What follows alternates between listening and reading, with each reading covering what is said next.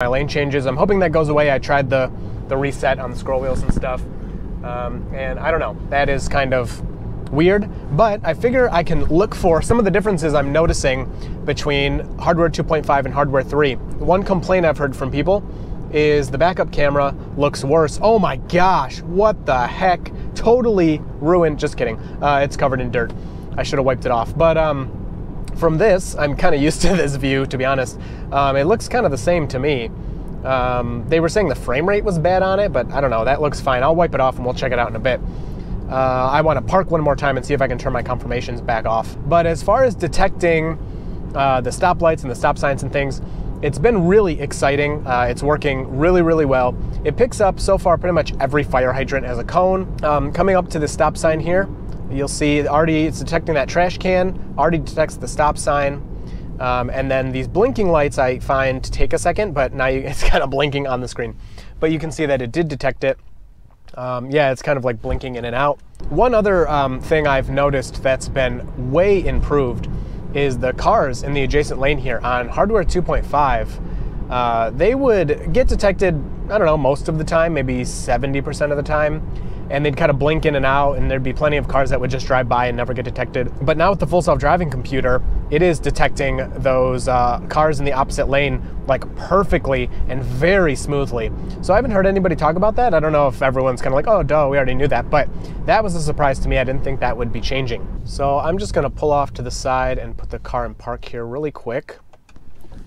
And show you, if we go into autopilot, customize, yeah, I cannot turn these off, so that's kind of annoying. I should have checked with them before I left, but I figured that would clear itself up. So we'll see. Like I said, I tried a scroll wheel reset and that didn't seem to fix anything. Okay, so first experience of autopilot on the highway. So it's looking, oh, confirm. Yeah, I have to confirm, that's so annoying.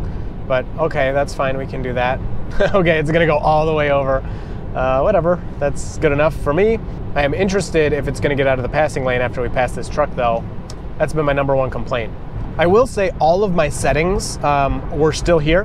All of my driver profiles are still up there. So nothing changed there. All my pre-saves were there. My phone was still connected. I've heard that some people lose everything. All my navigation, my home, work, everything was still there. So I didn't have to deal with anything getting deleted. There it is. Change out of the passing lane. All fixed. Oh my gosh, I'm so excited. Instantly. And that's how it was before that bug was introduced. So hardware 2.5 still has that bug. And hardware 3 does not. So I'm excited for that upgrade. I hope they fix it though. There's plenty of people on hardware 2.5 that have enhanced autopilot. You know, they don't have full self-driving, they're not getting this hardware upgrade, and they're gonna be stuck with that bug. And then just to show you one more time, confirm lane change out of passing lane. I've seen that several times now, and in the Thanksgiving update, it was Thanksgiving Day, I went out and I noticed within minutes that that wasn't happening. And so now, it's happened, so since Thanksgiving, it's happened twice. Which is even more strange that it's possible for it to happen, it just never does. And now on this drive, I don't know, I've been on the highway, let's say 15 miles or something, I don't really know.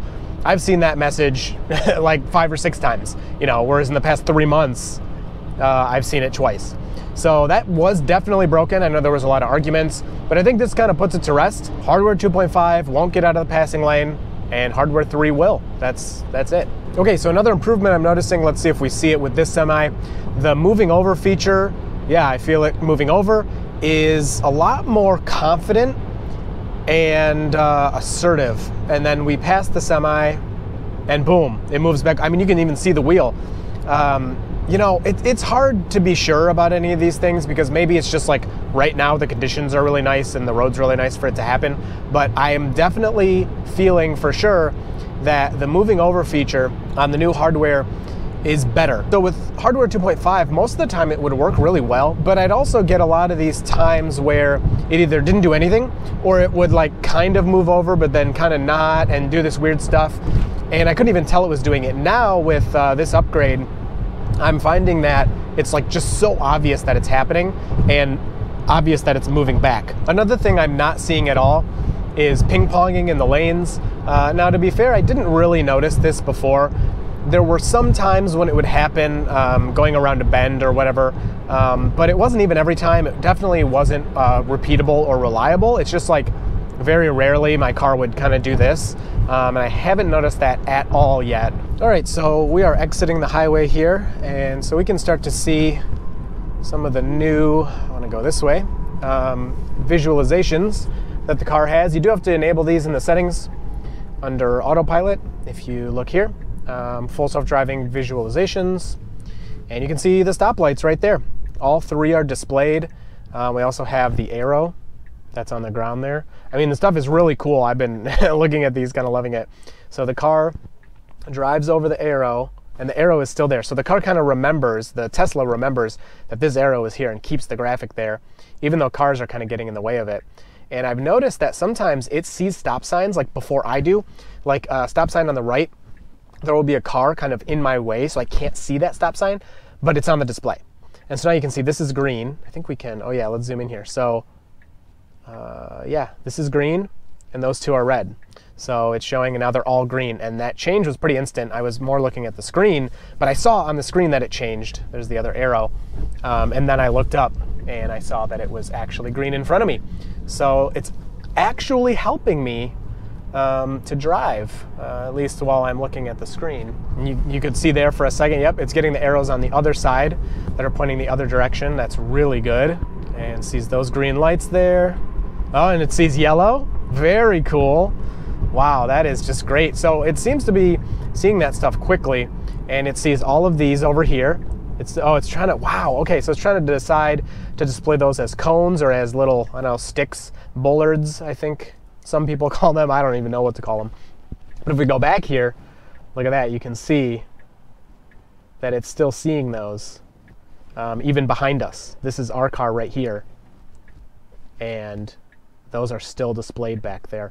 And I don't know if that's in the memory or it's still seeing those with the side camera, that's the side repeater that points back that way. But very, very cool.